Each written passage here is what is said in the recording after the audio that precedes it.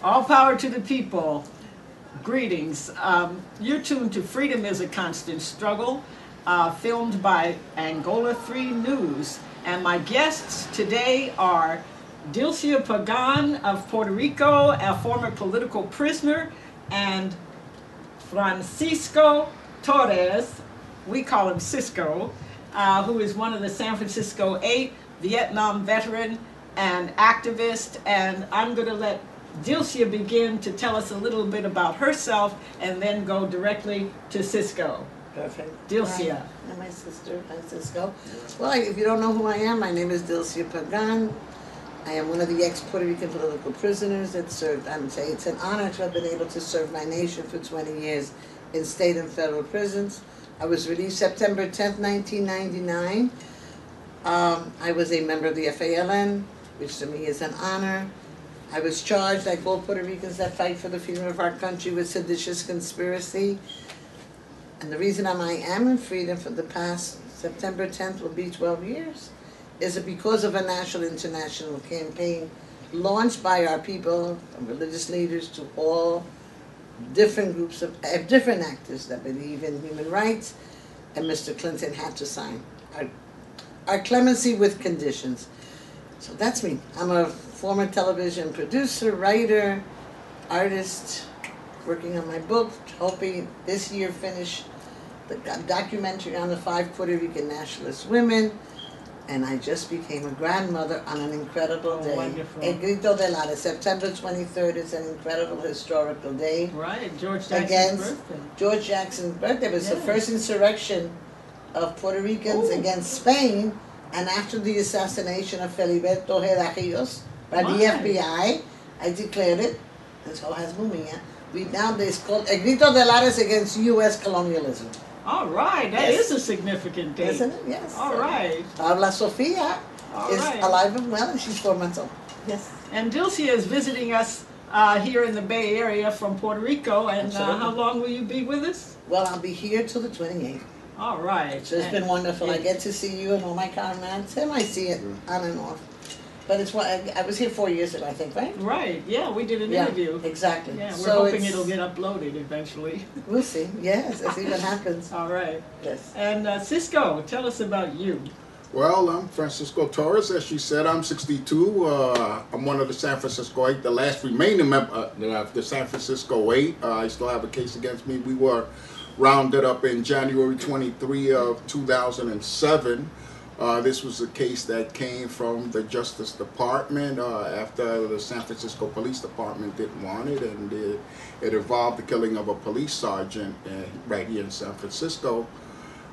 So 8 of us throughout the country were rounded up. 2 brothers who are currently incarcerated in New York City, Herman Bell, Jalil Muntakim, Harold Taylor from Panama City, Florida, Ray Boudreaux, Hank Jones from LA here in California, as well as Richard O'Neill and Richard Brown from San Francisco. Right. So, and I'm of course living in New York. I was born in Puerto Rico. And so we were rounded up and brought here for a trial, supposedly for a trial, in which they said they had all this massive evidence against us and we were going to do life in prison. And since then, the charges against my co-defendants have been dropped, and I'm the last remainder member who was offered a 3-year probation, in which I refused. And people always ask, why do you think that you were given a 3-year probation? But that's because, you know, we've always felt that they've tried to separate us. You know, I'm living in New York, and most of the comrades are here in California. So I refused their deal, and we go to court on March the 2nd before Judge Moscone at 9 o'clock. Right, and we're going to have a rally at 8 a.m. and we want everyone to come out to that. So, and I know I would have stayed longer, but you know my spirit is there. Oh, I know that. Sure. And Dylcia, before we start getting into the case and the politics, would you share with us that poem? Sure. Would you like to hear? Yes, I would love to. All right. This is a title piece called 10 Years in Freedom. Freedom comes from our souls. It's part of our essence. Freedom, libertad. At times we suffer from freedom and the end result is always beneficial. freedom, libertad. Once I arrived to Borinque in Puerto Rico, I felt freedom immediately in my heart because our people received me from all walks of life with heartfelt embraces. Freedom, libertad. One thing I have realized is that I have always been free, even while incarcerated, under the worst of conditions. Freedom, libertad. Personal freedom comes from within. When one is clear about what one believes in, I believe in the freedom of my homeland, Puerto Rico. Freedom, libertad. People say that I have a way of being that is strong, yet tender. I try to allow my heart to always guide me. Freedom, libertad. I have walked the streets of San Juan, Guanica, Yauco, Ayuya, Ajuntas, La Maria. I've seen every day the need for freedom, libertad. Puerto Rico appears to be free. Our people smile and they dance, party, and share, yet our country is still not free. We remain a colony of the United States of America, never being able to have self-determination. Freedom, libertad. In 10 years, I have witnessed many beautiful awakenings. The victory of Vieques, the outburst of support for Comandante Feliberto Ojeda Rios after his assassination by the FBI. Freedom. The streets were filled with children, elders, government workers. Even the police saluted his funeral entourage. Freedom, libertad. As time passes, the victims are forgotten. Reality sets in. Nothing truly happens or has changed. Conditions of poverty, poor housing, miseducation, corruption prevails. But repression is alive and well. We continue forward, never losing our spirit to be free. Freedom, libertad. I reside in Loíza, where the Cimarrones lived and the essence of our African roots are from. Young people there don't even know who Lolita Lebrón or Adolfina Villabuena are. They have no knowledge of the struggles their ancestors have endured. Freedom, libertad. Bombas and plenas are heard on the streets every weekend. Once a year, everyone hits the streets to celebrate La Fiesta de Loíza. Freedom, libertad. I wish we could celebrate the beauty of Mother Africa every day. I wish we could show our children the beauty of freedom every day in the schools, the streets, the library, and our plazas. Freedom, libertad, a freedom that encompasses why they're so beautiful and alive, why their bodies move to unknown rhythms, why their skin is in shades of luscious chocolate, why the vigilantes should be called their heroes, why the vigilantes should be called love, why every female should know that she is a cacica, a chieftain of tribe. Freedom, libertad. Freedom is something that comes from our souls. My soul tells me that our battle has not been won. We must make freedom a priority in our lives. Freedom, libertad. Yes, a freedom of spirit to change what surrounds us, a change that incorporates all of us, all of our being, mind, body, and soul, without fears. Freedom, libertad. Everything we need to accomplish in life has a consequence. We live, we love, we work, we care. We fight for what is real and just with dignity and commitment. Freedom, libertad. Let us begin to walk the freedom walk with heads held high, committed to humanity, self-determination, and self-love. Let us walk and fight for a free Puerto Rico. Freedom, Lolita vive, Feliberto vive, and the students of the University of Puerto Rico vive. Que viva Puerto Rico libre. Thank you. All right. Yes, and free Oscar. Free Oscar and free Avelino and free all of our political Oscar prisoners. Lopez Rivera. Yes, I'm sorry. exactly. And Right. Avelino Claudio Gonzalez. All right. Yes. Thank you so much, Josie. That's Pleasure. beautiful. Thank you. And it's a wonderful segue into our freedom struggle for Cisco. Absolutely. Yeah, and Cisco. I'd like to just say that, can you even imagine this 60-year-old veteran of the struggle who has given most of his life to struggling for change, working with young people, mentoring young people, and opposing war, working with the veterans for Peace, is that right? Right. Vietnam Veterans for Peace. And can you just imagine him being put back into jail at this point in his life? He has a family, has a wife, and children, and young adult children, and going to jail for the rest of his life for something an incident that happened at the height of our struggle 40 years ago? I can't imagine. Absolutely. But the San Francisco has already spent a couple of $1 million trying to put these wonderful elders back into jail. Elaborate. Well, thank you for saying I'm 60. Every time I talk to you, she always says I'm either 58, 60, I'm 62. I meant to say 62. I'm 71, so I got you by a few years. Well, no, thank you.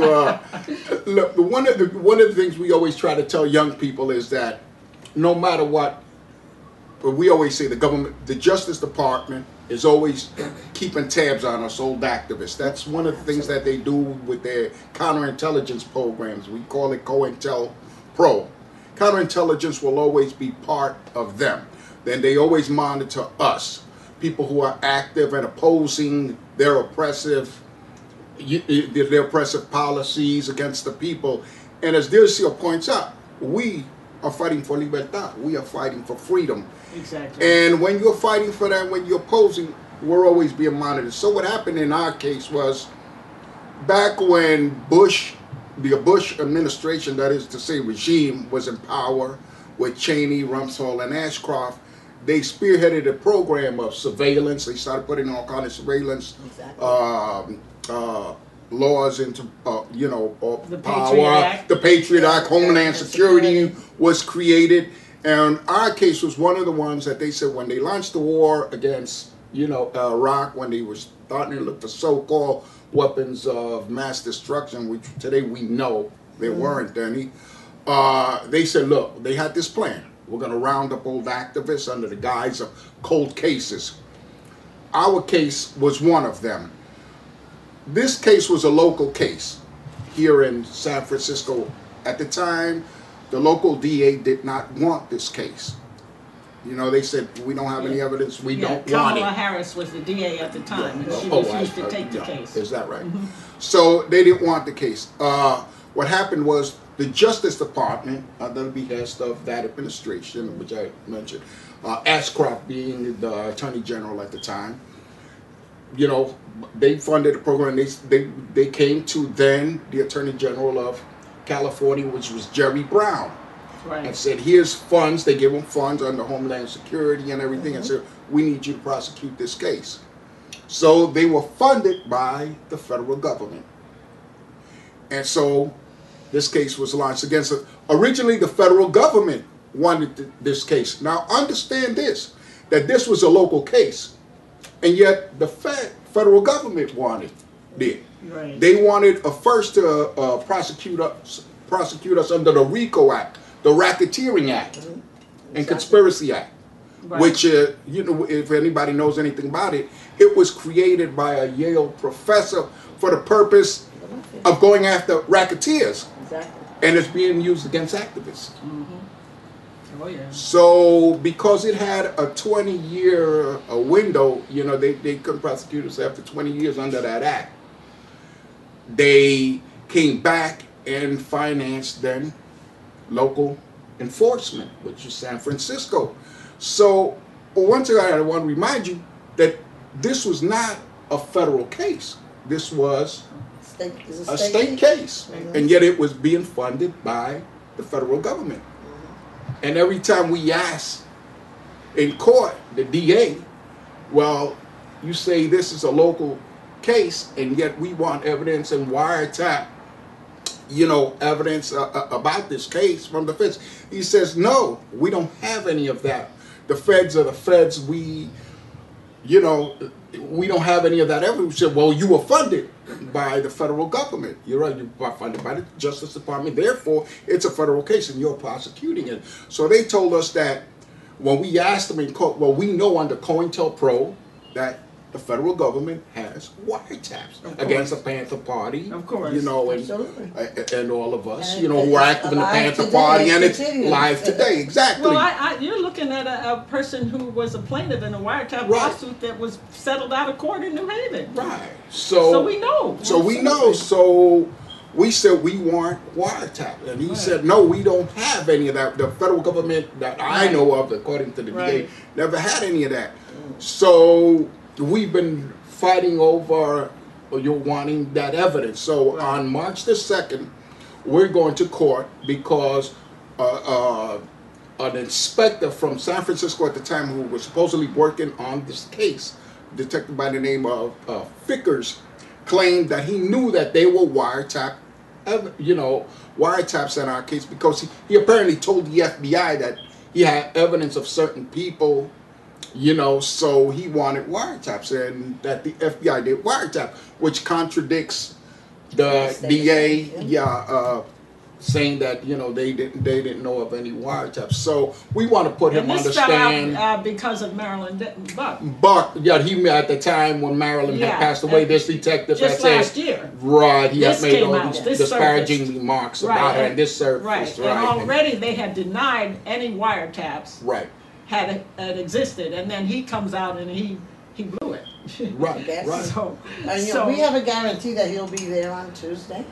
Well, we don't have a guarantee. We never know what they're going to do. But we're looking forward to him being on the stand, because it's part of our evidentiary hearing to put him on the stand, and he's been subpoenaed and required to come to court, and so anyway, that contradiction is going to be dealt with in court on the 2nd, and we will be in front of Judge Muscone on the 2nd. How they try to wriggle deal out with of that. Yeah. You know, somebody's lying. Yeah, and it's not us.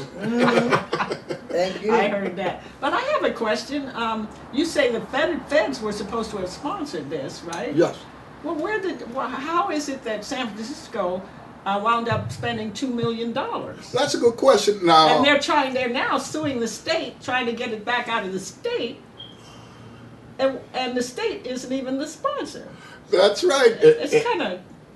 Well, don't forget that the federal, under Homeland Security, right, the Justice Department, right, it's got control over all of this, because now all the decisions are being made, you know, in the Justice Department, right? So they're telling local government what to do and how to use their funds, and you know, they're controlling everything. But San Francisco is footing the bill, and San Francisco didn't want it, and I presume that's why the last Attorney General didn't want it. We don't have any evidence, 20 of this. Why should we have to pay for it when we didn't even want it? And we didn't even want it, because at the time they claimed that they had DNA evidence and they had swabbed us, and no DNA. They claimed they had fingerprints. They claimed they had. They claimed they had a shotgun, which they never produced, or said they got lost. They claimed they had bullets that was lost. They claimed that they have a lighter with my fingerprints on it.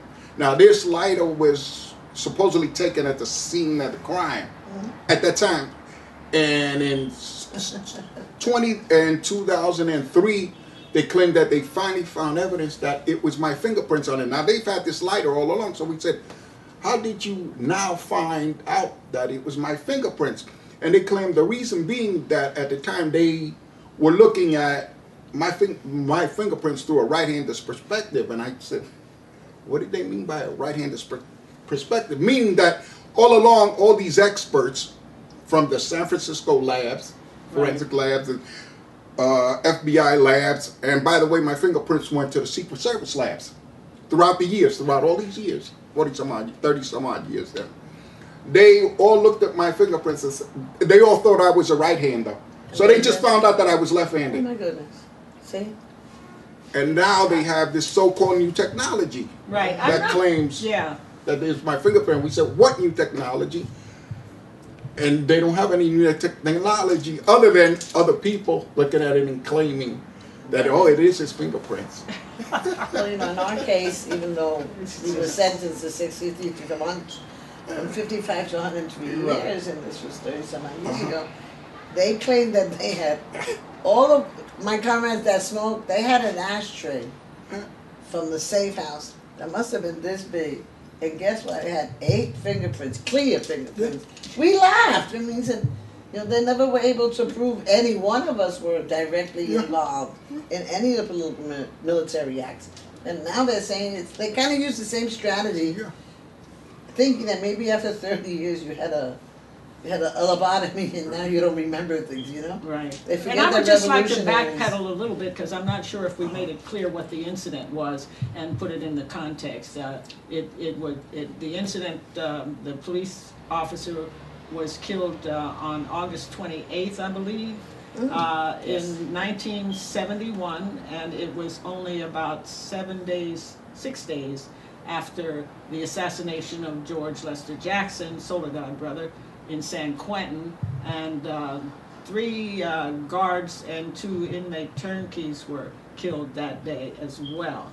And so we're talking about a period that was at the height of our freedom fighting struggle against the powers that be, and COINTELPRO had managed to take out, and I mean murder, at least 29 or 30 Panthers by then.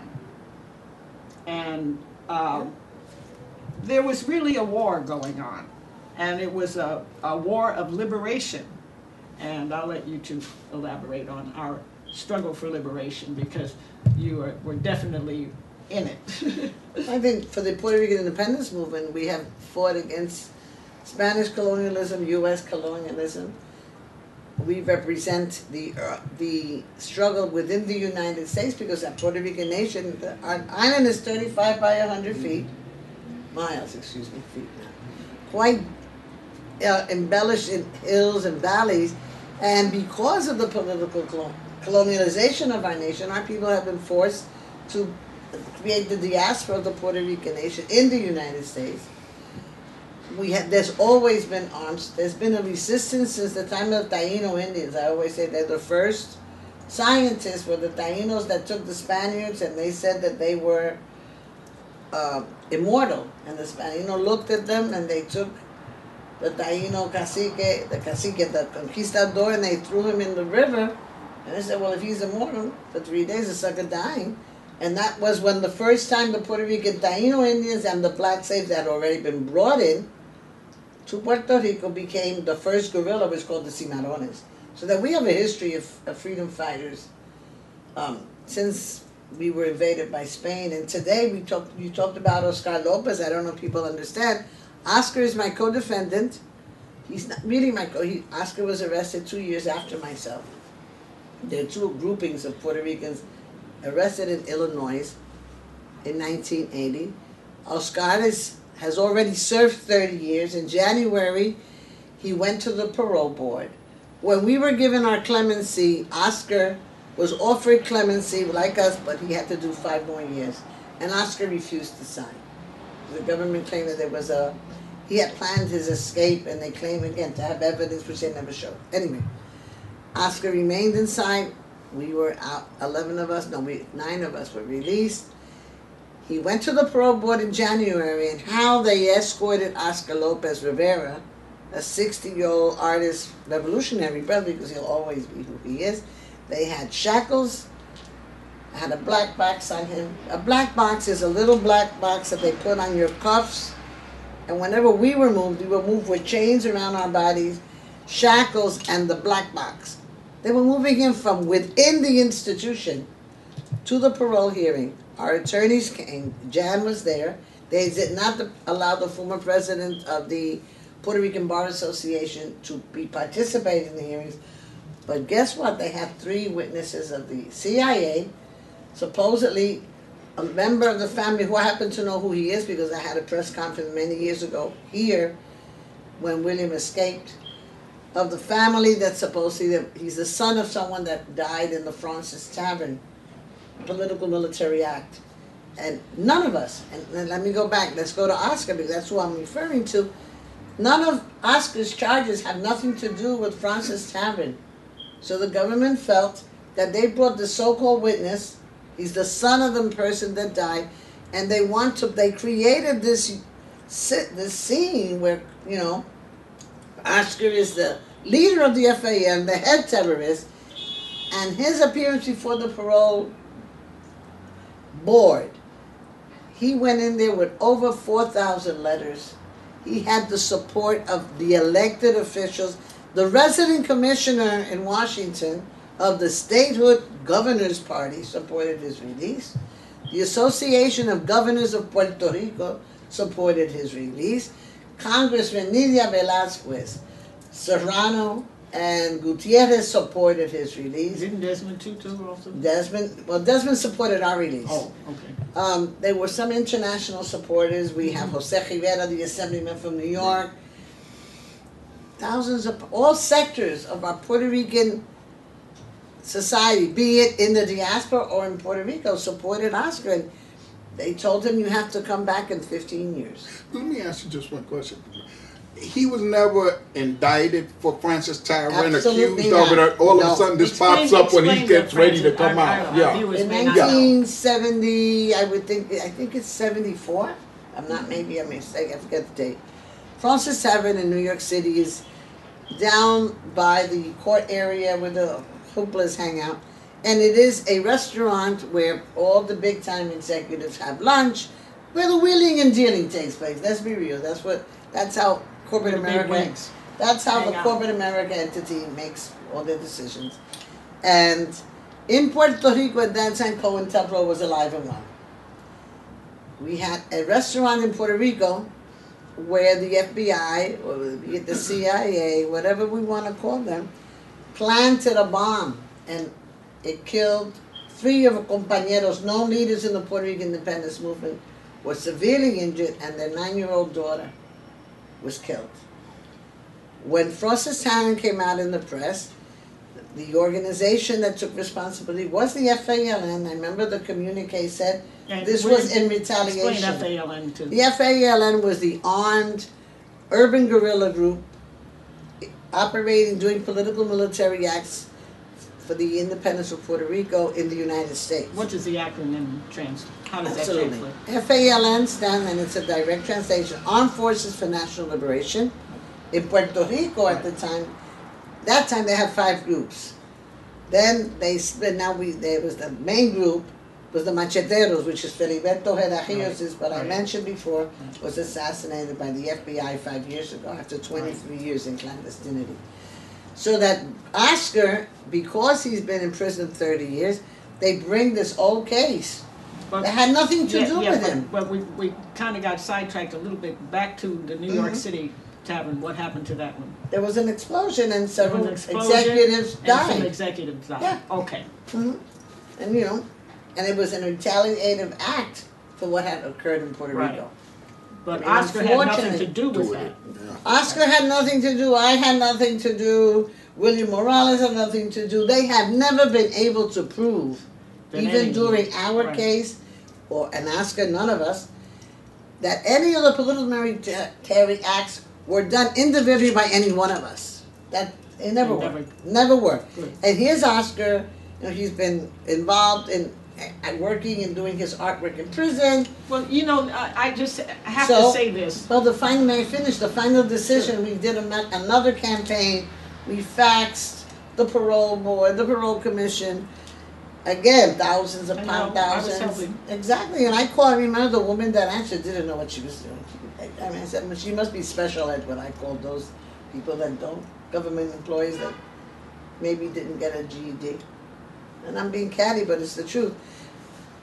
We just got the word on 2 days, about a week before I left I to know, here, I'm aware of. that Oscar now has to serve 15 Another additional 15. years. But that's exactly what they've been doing, and is basically California has instituted what is tantamount to a resentencing law by the parole boards, because they're giving now, they're able, the limit used to be 5 years, come back to in 2 to 3 to 5 years.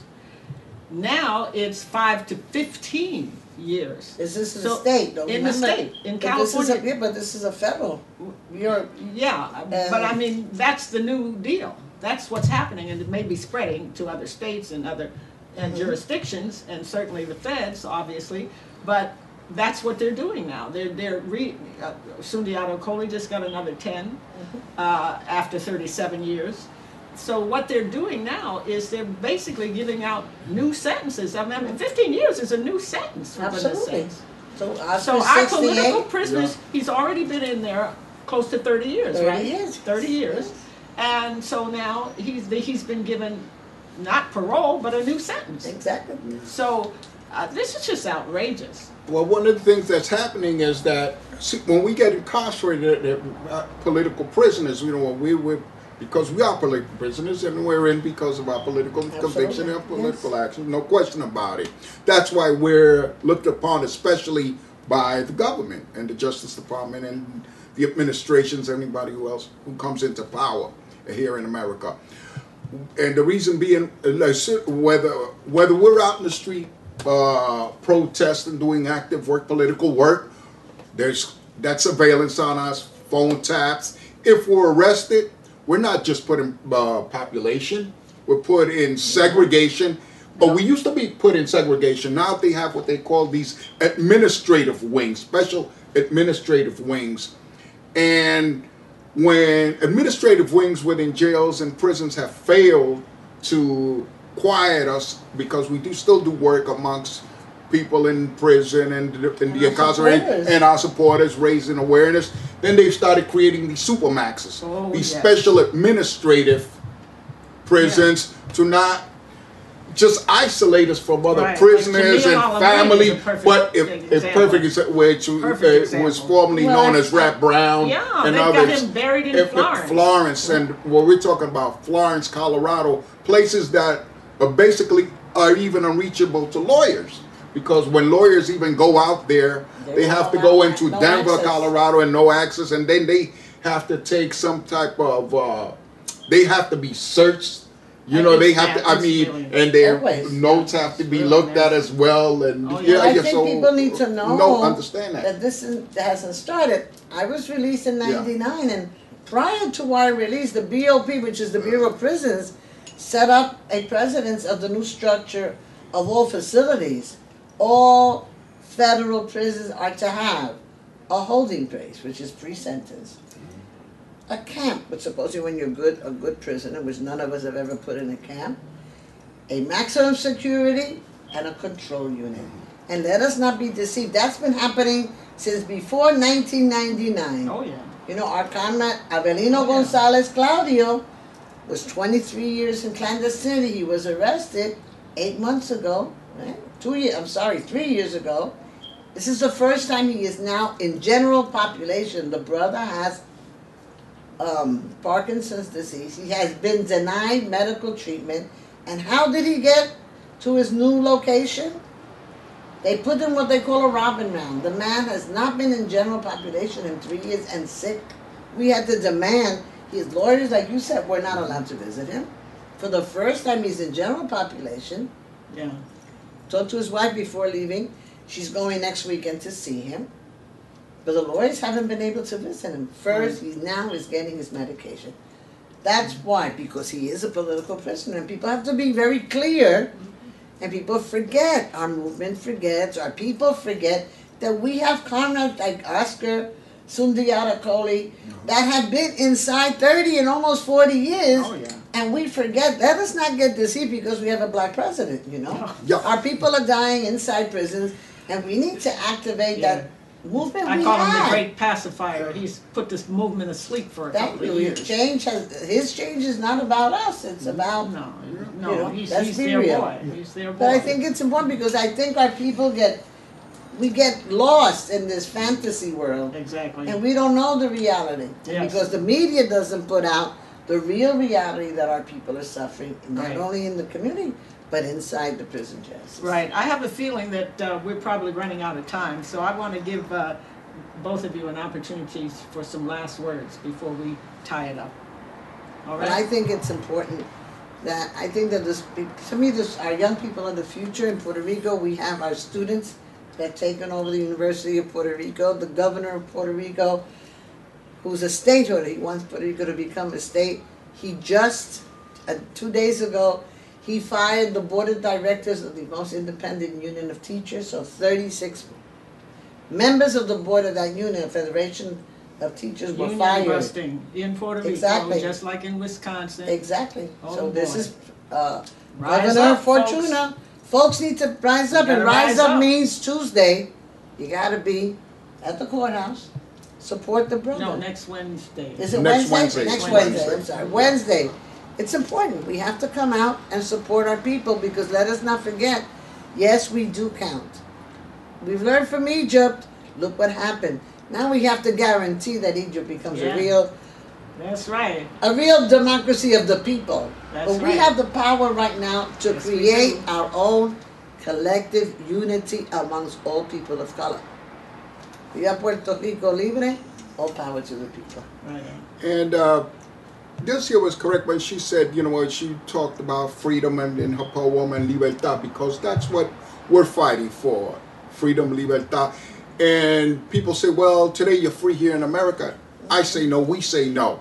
Puerto Rico, of course, is a colony, as well, we know, as Samoa and other countries, you know, are colonies. So how can we, you know, you can't tell me as a colonialized subject. I was born into colonialism, so don't tell me I was free. It wasn't by, you know, Choice. by choice. We were given, we were taken. We were given by Spain and taken by the U.S. How does that work out? We don't know, because as colonial subjects was neither here nor there. As a black Puerto Rican, you know, and, you know, being here in America, you know, I fought for the liberation, you know, of black people here. Because this is what I am. This is how I identify in America. This is how I am. This is who I am. And that's what I've always been fighting for. And you cannot tell me that we are free. As a Vietnam veteran, I was a blinded soldier, just like a lot of young men, and I never forgot I was out there in the field in Vietnam and in combat situation. I once asked myself, what are you doing here? What are you doing here, like young men ready to die, you know, ready to kill somebody else? You know, what are you doing here? And I said to myself, well, when you get back, you have to do something. You have to fight for your people. You have your eyes open now. And come what may, you are ready to die here for somebody that you don't know, somebody who had a foot on your neck, still has a foot on your neck, and people. And you have to go out there and do all you can for your people. So I came back to America, stateside, and I started organizing soldiers, and I met members of the Black Panther Party who gave me materials and said, brother, the struggle is here. And that's what, That's it. and the struggle is all over. And I never made it back to New York. I stayed in Denver, and I did work there, and all power to the And the people. rest is And history, the rest as is they history. That's it, brother.